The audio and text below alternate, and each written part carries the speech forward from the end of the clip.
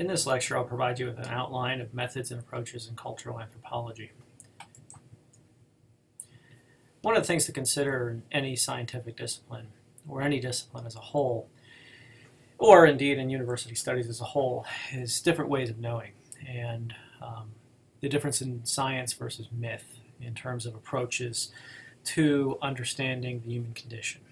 And in anthropology, there have been three major approaches to cultural anthropology over the last 120 years or so: the positivist approach, the reflexive approach, and the multi-sided approach.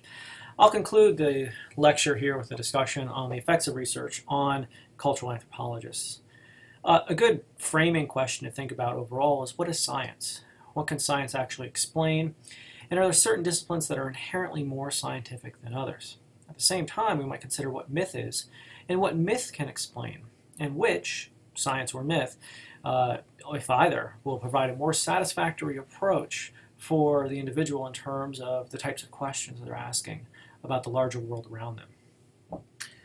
In an overview of ethnographic work, we can think about the disciplines of increasingly at university settings. There's been calls for both multidisciplinary work as well as interdisciplinary work. And indeed, in confronting global problems, global issues, world problems, this becomes really key in trying to confront these. And this is one of the things that I'll try to convey over the course of the class, that you have social scientists, those working in the humanities and the arts, as well as what we might consider to be harder sciences such as chemistry, physics, and mathematics, working together in order to confront contemporary world problems. There are common elements, of course, in any line of inquiry that make these both scientific in terms of hard and so-called hard and soft science. Scientific research has expanded to include more than one way of producing accurate data. The three main approaches to ethnographic fieldwork in the early 20th century have been the positivist, reflexive, and multi-sided approach. I'll talk about each one of these in turn. If we think about science as a whole, most of us, I think, would point to this notion of positivism. The scientific method, you go out and you form a hypothesis based on the issues, based on the literature review, and then you make some observations, you conduct an experiment, you will then organize, analyze the data, and then report on your results after you draw conclusions from that. In ideal world, that would tie back into the larger amount of scientific information. It would be readily accessible by all scientists, but indeed with both military applications as well as corporate applications and use of science, we see that not all the information will be put into general use as a whole. And this also concerns the issue of property rights and intellectual property rights. So the issue of positivism goes to the question of is there a reality that's out there? And positivists would say yes, and that reality can be known through the senses. And particularly in our society, we rely on the sense of sight, of vision. Positivism adheres to the notion that there's a single appropriate set of scientific methods for investigating that reality. So what I went through before, defining a problem, forming a hypothesis, testing, and then reporting on the results. The commitment of the positivist approach is to explain how the material world works, and scientific methodology seeks to separate facts from values. Positivists would be drawn to the notion that there's a single scientific method for all domains of reality, and that all scientific knowledge can be and will often be unified. The key here is the protection of so-called objective knowledge, knowledge about reality that is true for all people in all times and places. And this idea of objectivity in the context of science, we saw in the last lecture that in some instances you can have the ideas of the time period very much influencing how scientists were thinking. And another example of this in the cultural field is the idea of unilineal evolution. And unilineal evolutionists fundamentally believed that their society, or another society yet to come, was at the pinnacle, and other societies were inferior to the society within which they were living. Some of these individuals include Herbert Spencer, who was interested in the notion of evolution as a whole, and he is indeed responsible for the notion of survival of the fittest, which was later attributed to Charles Darwin. Lewis Henry Morgan in Ancient Society in 1877 looked at the evolution of human society from medieval times all the way up to the Victorian era, which he considered to be the high point of human civilization. Tyler, on the other hand, looked at religion and the various ways of worship in terms of animism, which he saw as the lowest form, polytheism, and then enlightened monotheism. Anthropology has often been implicated in the colonial sphere, and functionalists from England were certainly involved in this, as well as European powers as a whole. A lot of this school of thought revolved around European colonial possessions, such as the Trobriand Islands, India, Australia, and East Africa. And the function of cultural institutions in relation to the maintenance of social order and the smooth working of society. Two main schools of functionalism were Malinowski's psychological functionalism and Radcliffe Brown's structural functionalism.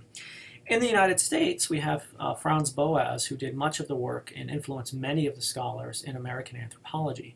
He is one of the individuals responsible for the first notion of cultural relativism. The idea of a cultured individual is merely relative, and that of a person's worth should be judged by his education of heart. This quality is present or absent here amongst the Eskimo just as among us. Again, he influenced many anthropologists, including those who didn't always necessarily agree with his approach. And two of those individuals were Margaret Mead and Ruth Benedict, who worked with the Culture and Personality School.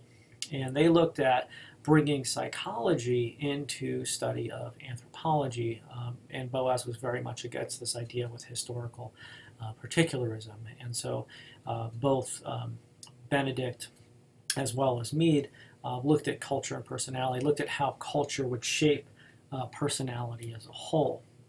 The positivist approach has been critiqued. Mead attempted to utilize this in a range of societies to look at different gender roles. But the critique came from other anthropologists, as well as those outside the discipline, who noted that a lot of what had been framed as positivist research in science and anthropology was in fact unscientific in nature.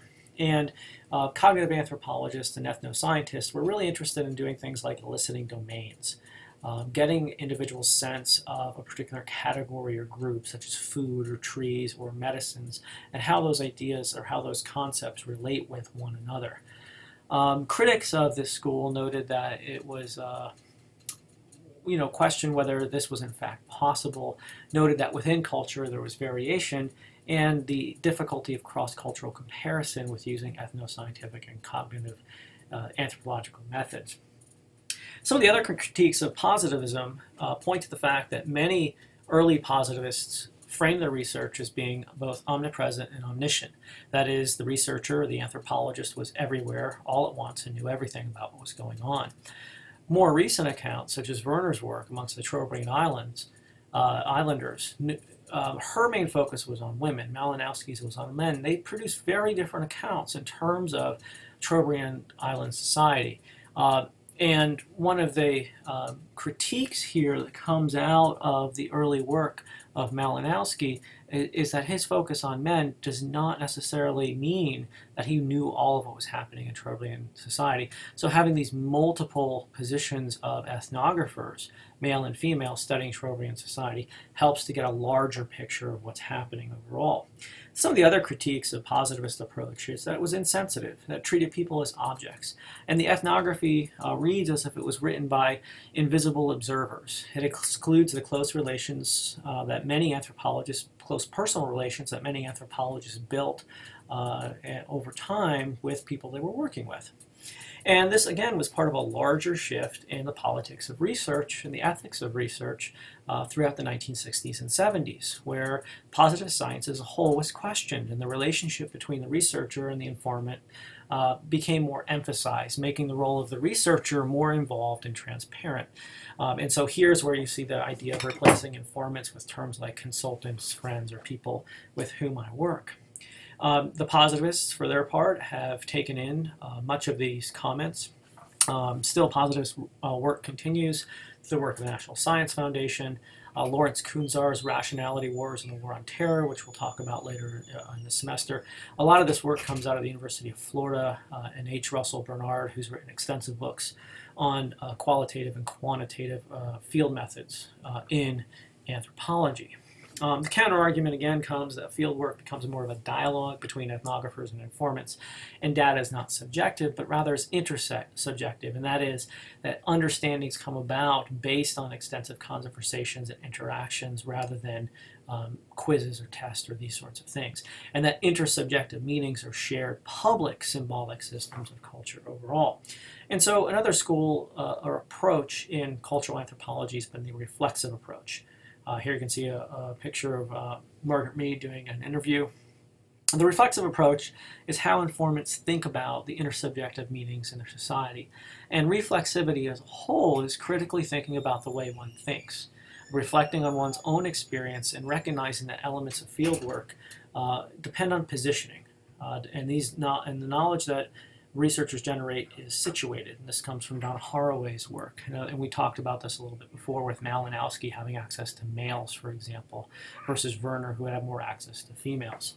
Another approach in anthropology is the multi-sided approach. And this came about primarily in the 1960s and 70s when anthropologists began to realize that their work in individual communities could not account for every social cultural phenomenon that they were witnessing. And the intent of the multi-sided approach in anthropology is to situate cultural knowledge in relation to a global context. And this comes from Emanuel Wallerstein's approach in world systems, which took into account the effects of free market economics on different regions of the world, and that there were no isolates. There were no areas that were completely isolated from global phenomena as a whole. The multi-sided approach relies on archival data, positioning the study historically and interpreting existing social structures and practices as transforming and reactive to outside pressures. And Wolf gives the example here of the League of Iroquois, which formed as a new form of social organization as a way to handle multiple European threats from the outside.